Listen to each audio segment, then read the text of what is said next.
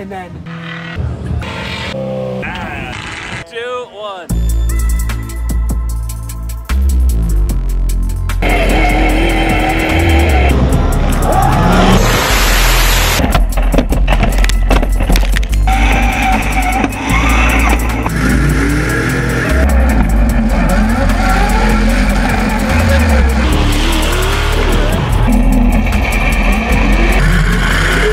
What is up, everybody? This is Matthew Holt from Matt Holt Racing and High Society Off-Road. Last weekend, I got the opportunity to go up to GridLife with my cousins and my brother. It's held at the Autobahn Country Club, which is a $45,000 joining fee and then $5,000 a year maintenance. So obviously, being this event is open to the general public, so it's super cool. We see a lot of people there. It's super neat to go to. It was pouring down rain that morning, but racers were still getting out there and getting after it, so that was...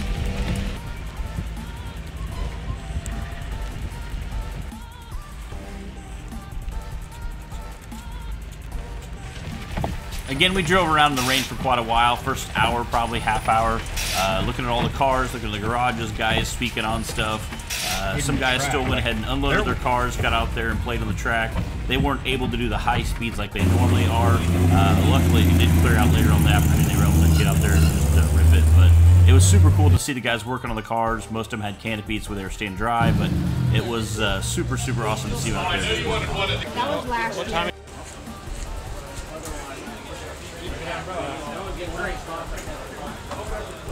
Here's a few Supras. That was the famous Jackie Ding's car. You can check him out on YouTube.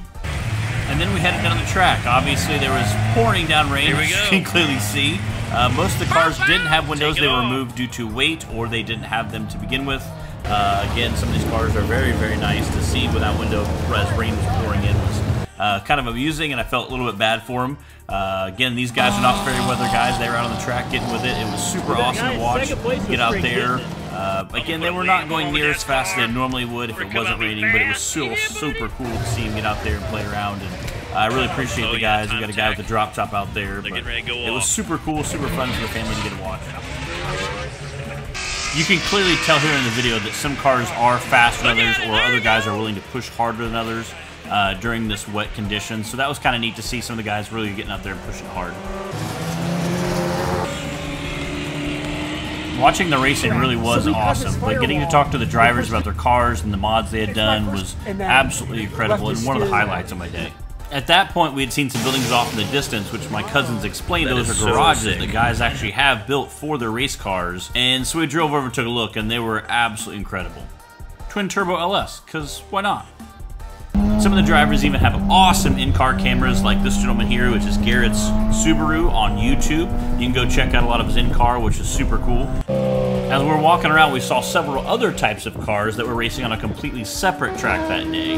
So we walked over and checked them out. They're a little different style race car. They race a 1300cc Hayabusa engine, and it was awesome to watch them. Yeah, that's a right-hand drive Skyline GTR. You know, there's a lot of turns. Sometimes you gotta just, you know, check up and make sure you're going the right way.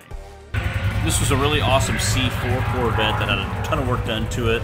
Had a plywood front air dam, but it worked really well, he said.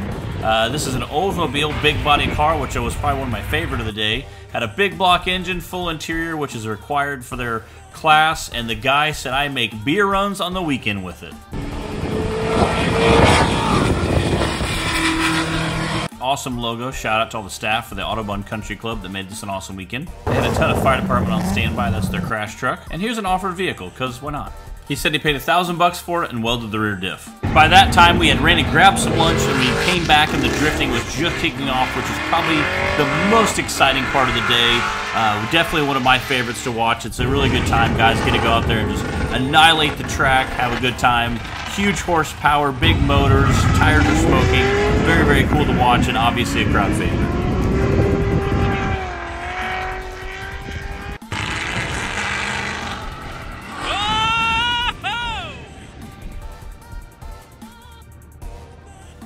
We had a great seat where we got to sit and watch the action. It was a lot of fun. That's the crew, my two cousins, one of their sons, my nephew, and my brother. We had a blast. I really appreciate all them inviting me to come along. It was a really good time. 355.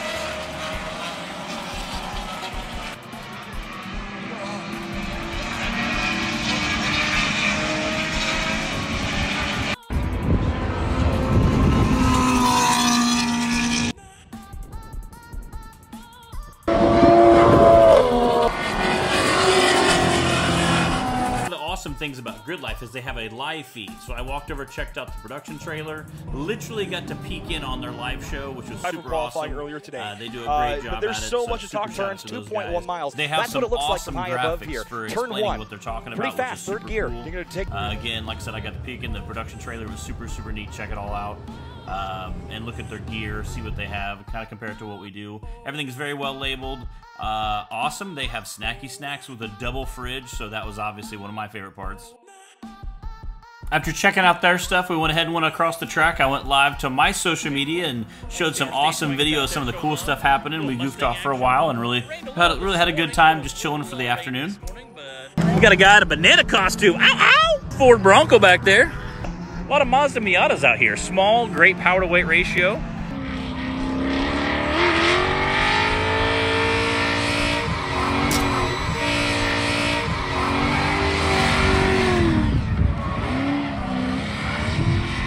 Tonight? Most fancy steakhouse. Uh-oh. Get it right. We're going to the... We got some people on... Okay, you got here? Crazy Nate down here, having a good time. We about ready. We was getting ready to watch some drift racing. Yeah. Ooh, the cars come around there like, pang, pang, pang, pang, pang, pang, pang. Got the BMW out here sitting in it, the GridLife.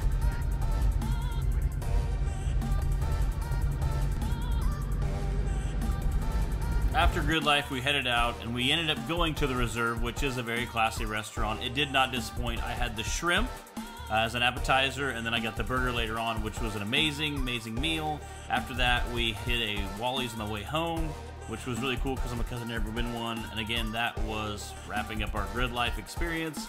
It was so much fun. I'm so glad my cousins invited me, and we look forward to doing more next year.